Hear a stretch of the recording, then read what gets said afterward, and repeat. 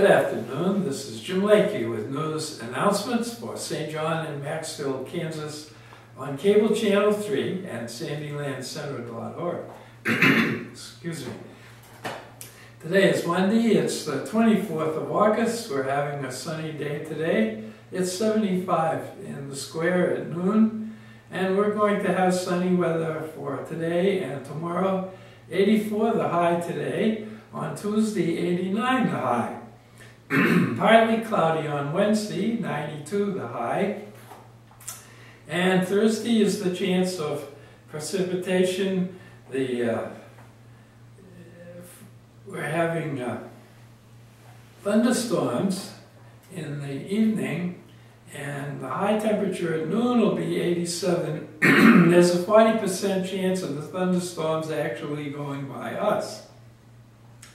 Then back Friday and Saturday again will both days be sunny, and both days will have a high temperature of 87. And it's another nice week with only one day in the 90s and the rest in the 80s. And I hope that we can keep that kind of thing up for a while. Well, we have several announcements. Many of them you have heard before. Thursday evenings in the square on the east side from 5 to 7, they have the farm and art market, and you can go there. I know my wife visited there and got some unusual looking tomatoes, and so there's always something to think about. Then the Stafford County Senior Dinner that takes the place of the picnic they used to have until it got so hot everybody couldn't take being out on a picnic. So for the last several years we've had a senior dinner. It's in the Hudson Community Hall on Saturday, September 26th, and at 6 o'clock in the evening.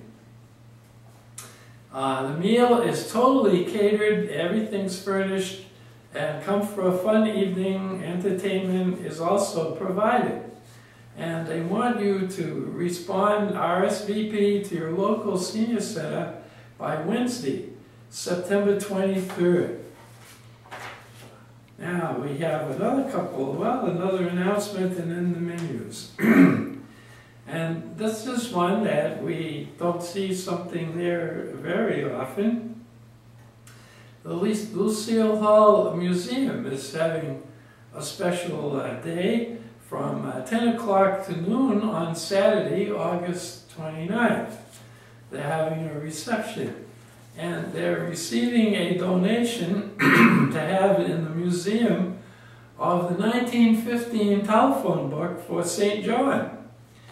And you can look in the telephone book and see who in town actually had a telephone in 1915. And I bet the numbers are all different too, because that was before they had area codes. Anyway, that should be fun. If you're available, Saturday from 10 to noon on the 29th. Then we have our important menus of the fellowship meals of the seniors in Maxville and St. John. In St. John, they're having at Sunflowers honey glazed chicken today. Tomorrow they're having meatballs and mashed potatoes, and on Wednesday barbecued pork chops and potato salad.